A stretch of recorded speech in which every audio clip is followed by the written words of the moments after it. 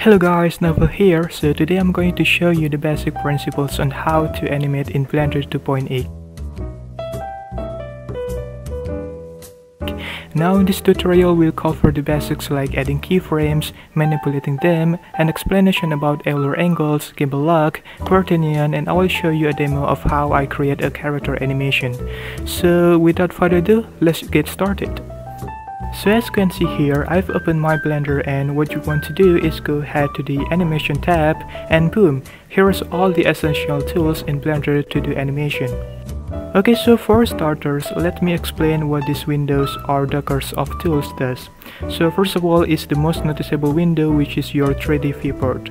Now Blender here divides it into two viewports. One is with attributes such you can see the armature of your model, the lights, the camera, and it's just literally like the original viewport. On the other hand, the second viewport hides all those properties so you can focus on how your final animation will look like without disturbed with all additional features or information. Now below of it is the top sheet and the timeline dockers. So let's start with the timeline first. Timeline is an editor to do something like play your animation, stop it, jump to the next or previous keyframe, and jump to the end or start frames. Top sheet on the other hand is a kinda more detailed version of the timeline, in which you can see your keyframes of your animation and also scroll through frames just like the timeline does. Okay, now let's talk about Euler angles, Gimbal Lock, and Quaternion. Euler angles are simply what you have familiar with the rotation in 3D, such as rotating in Z-axis, Y-axis, and also X-axis. And the value it uses is also relatively familiar because it calculates in degree. So as you can see, the Euler angles axis is attached one to another. Like in this case, the X-axis parented to Y-axis and Y-axis is parented to Z-axis. While Euler angles can be used to rotate our object in most cases, in some cases it can cause a problem called the Gimbal Lock. A Gimbal Lock is a situation when two or more axes are parallel one to another. This causes a loss of control in rotating the object, so in this demo you lose the control to rotate in the X-axis. In this situation, it can cause your animation to look weird in some cases, like you can see in this demo.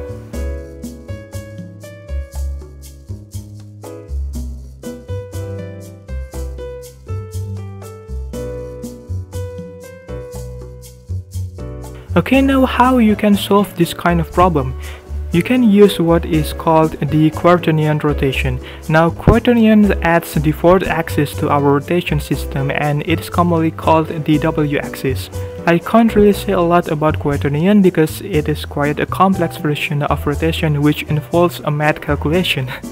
But because of the fourth axis, Quaternion lets you rotate your object more naturally like you would expect without causing a gimbal lock.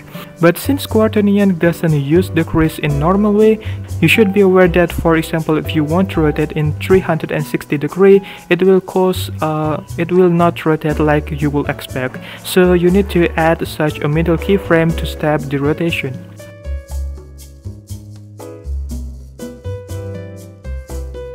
Alright, so the way you add a new keyframe in Blender is quite simple. Once you select your object, press I on your keyboard and select which transform you want to set a keyframe.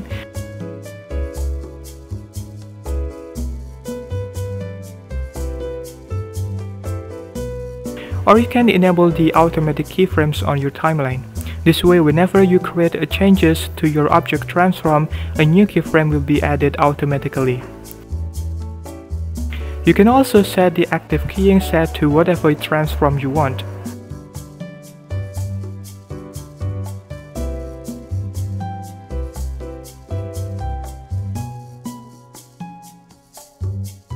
Now since we got our basics, let's animate a character. So first you need to change the mode to pose mode in order to animate your amateur. Then basically you apply the basic principles that I have mentioned before to animate your character. Now animating can be really hard to begin, especially if you have no prior background on animation before. So what you can do for practice is to find a reference, set it as a reference object in Blender and try to map your reference. The reference can be an animation you see from movies, games, or maybe you can record yourself doing some actions. And it's not necessary to precisely map the reference, you can freely modify it to your heart content. Okay, now in this demo the techniques and the processes will be the same as the basics I have mentioned before, so I will leave you with the time lapse and come back when it's finished. Enjoy!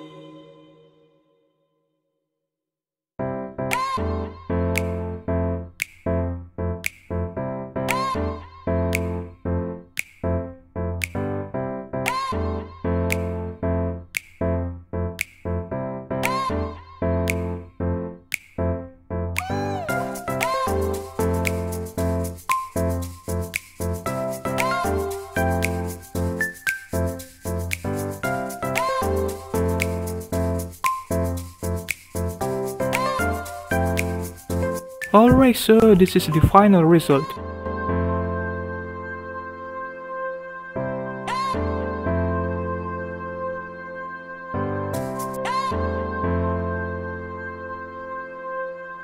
Now, if you are interested to see how I model this character, the link will be in the description and somewhere on top of this video. And as always, give this video a like if you like, subscribe for more content like this, and I will see you next time. Bye!